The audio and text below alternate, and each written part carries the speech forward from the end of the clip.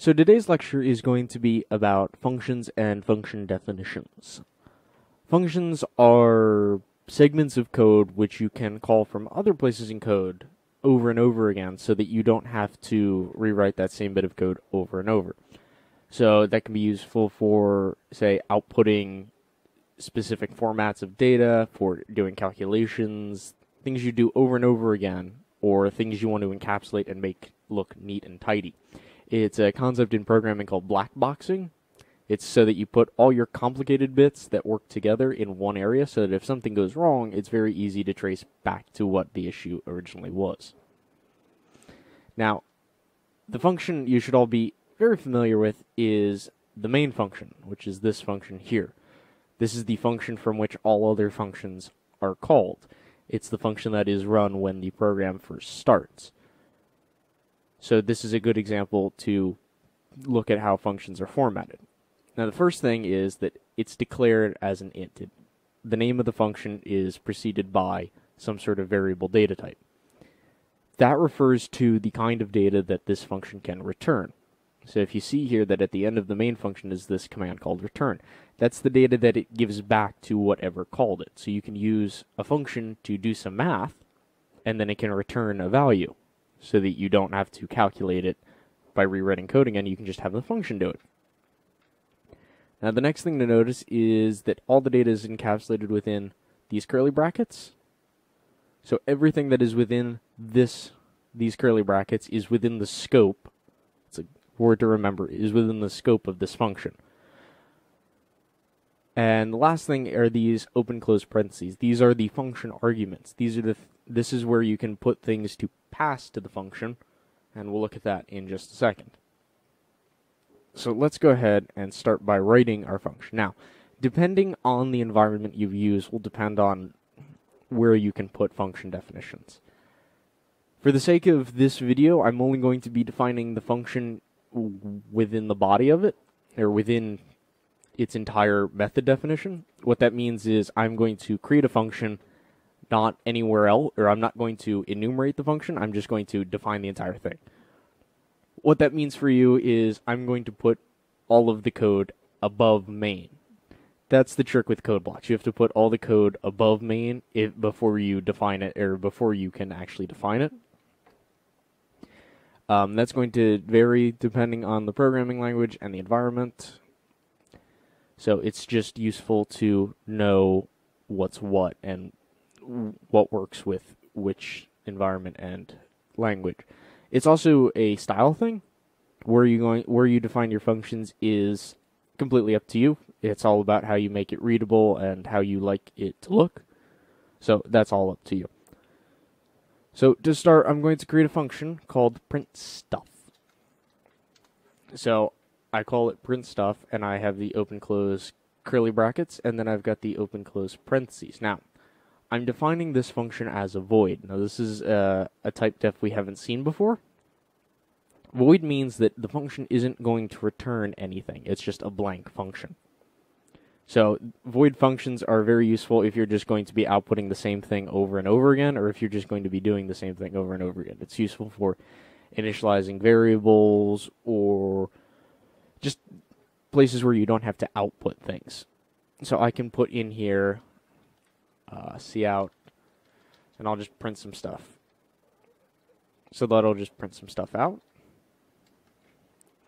Now to call a function, I'm going to go into main, and I'm going to call print stuff, which is defined like that. You just put the name of it and then the open close parentheses. Now the open close parentheses are, remember, where you'd put the function parameters, but this function doesn't have any parameters. In fact, you can even go so far as to call this void like so, to tell it doesn't have any parameters. Doesn't change the functionality of the code, but again, just a style thing.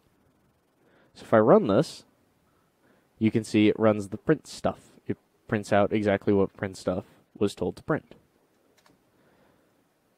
Now I can make a void function which takes arguments. So I can create this new, I'm going to call this print numbers, or print number, and it's going to take an integer a. Now, this is where a thing called scope comes in. This is a function parameter, and this variable is only accessible to this function. So in here, I'm going to say cout, and this is just going to print the number a. So if I change this to print number, and I've got an array initialized, so I'll print R0, which should print out 9, which it does. A is only accessible within this function, so I can't say above print number A equals 10. In fact, if I try to do that, it'll say error A was not declared in this scope. Let me zoom in there a bit. So A was not declared in this scope. So any variable you define within a function or as part of the function parameters is not accessible anywhere else. These are called local variables. If you want to create a variable which is accessible to everything, you have to put it outside all the functions. This is called global scope. In fact, CodeBlocks very nicely tells you what scope you're in. So because I'm outside everything else, I'm in global scope. If I go in here, oh, never mind, that doesn't mean what I thought it meant. So if I put it outside everything, it's in global scope. So if I create an integer called global and make it 10,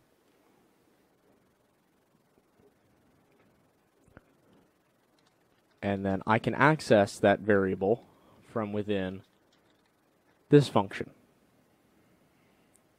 And if I run this, it prints the variable a, and then it prints global. Now, because anything can read it, it also means anything can access it, which is a danger when it comes to global variables, because you might not know who's accessing what or who has accessed it, so you're unaware of what the state of that variable might be. So these should be used with caution, because, again, anything can change and modify it. But global variables are also incredibly useful if you need to keep track of just global parameters. So that's what the scope of a variable is. It makes it accessible to various parts of code. So there are local variables and global variables. So let me take that out. So these are two void functions, one which doesn't take any arguments, one that does. And now I'm going to create a function which returns something. So I'm going to make this function return an integer, and I'm going to call it greater. There's already a function called greater, so I can't use that. So I'm going to call it bigger. There we go. And it's going to take two variables, int a and int b. Now, a and b are both local variables. Now, I'm going to make this function return whichever of these two numbers is bigger. So I'm going to use a conditional. If a is greater than b, I'm going to return a. Else, I'm going to return b. And I'm going to compile that. So here I'm making use of if statements and returns. You can have a function which has as many arguments as you want, as of many different variable types as you want. The only limitations are you can't use the same variable name more than once, as you can't do in normal programming. And, well, that's really it. Note that all of the function parameters are separated by a comma.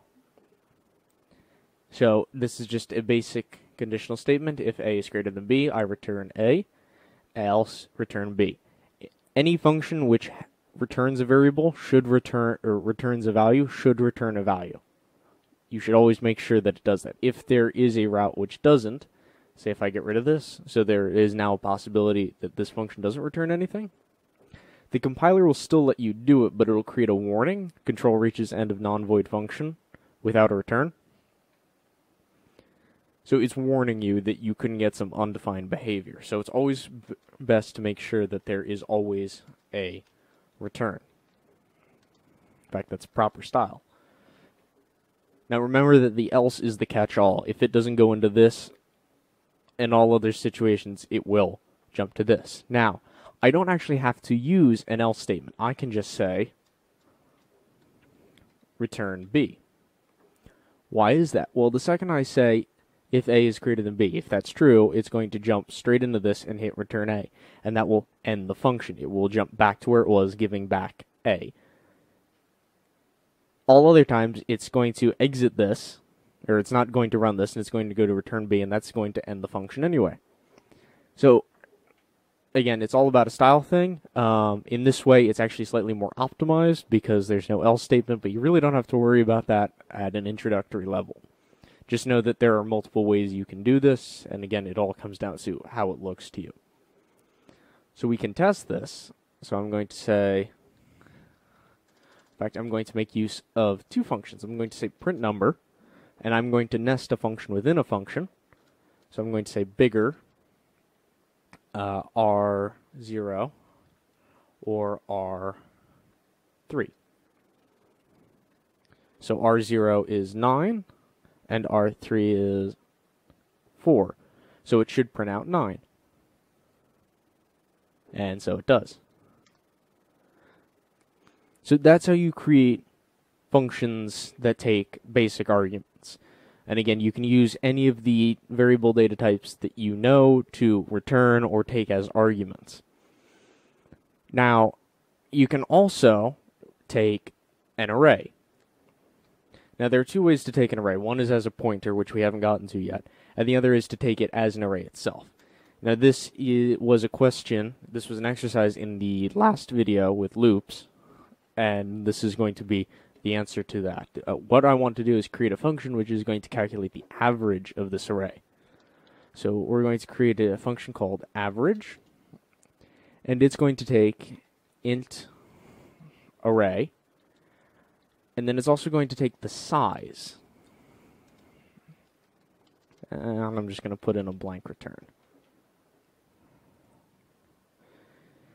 Now, the thing about this is you can't pass the size of it, or it's not always best to pass the size of it. You want to create functions which are very general, so that they can be used in quite a few cases. So I'm going to pass to this just an array. It only knows that it is an array, and I'm going to pass to it the size of the array. In fact, I think that that's going to give me an argument, so or an issue, so I'm going to call this rSize. Now, to accomplish this, I'm going to create a variable which is a floating point, and I'm going to call it the return variable, and I'm going to initialize that to 0.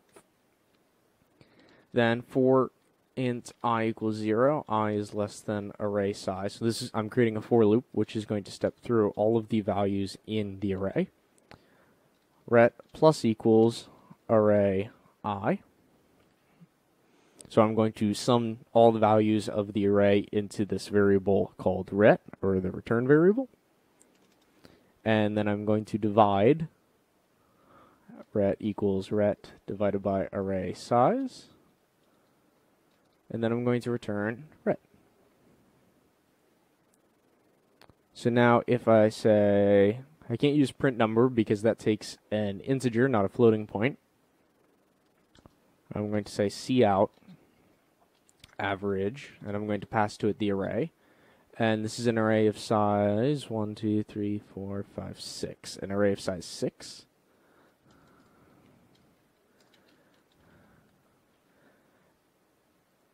And now if I run this, see the average of this is 14. So that's how you pass an array to a function. It's not the best way to pass an array, but it is one way, or it is the way you know thus far to do so. Now, I'd said we can't use print number to print out the average, because we've already got a function which is called print number, but it only takes an integer. There's something which is very nice, which was an improvement over function definitions in C, and that's the concept of function overrides. So what I can do is I can create another function called print number, and I can give it a completely different argument, but it will still reference, or the compiler will know which function to pick based upon what kind of input argument I give it. So it's going to be it's actually exactly the same function, but this one will take a floating point instead. I'm going to modify this because I didn't think I picked such nice numbers to work out. If I try this again, 15. Oh, because these are all integers, right? Okay. I'm going to cast this to a float. Oh, no, it returned. That's the issue. There we go. I was wondering why that worked out so nicely. And I'll cast that to a float anyway. Cast this to a float. This is so you can see the active process of debugging. And if I run that again, still gives me 15. That's a floating point, int.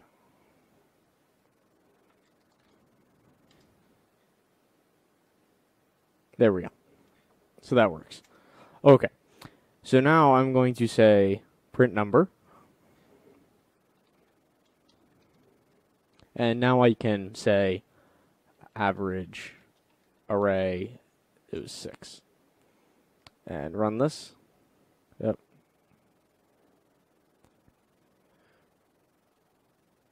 Oh, that's right. I don't have to put that in. There we go. Alright, try that one more time. There we go. So that's how function overriding works. As long as you use the same name, the compiler knows which function to pick based upon which function argument you give it. So that's something that's really nice about this.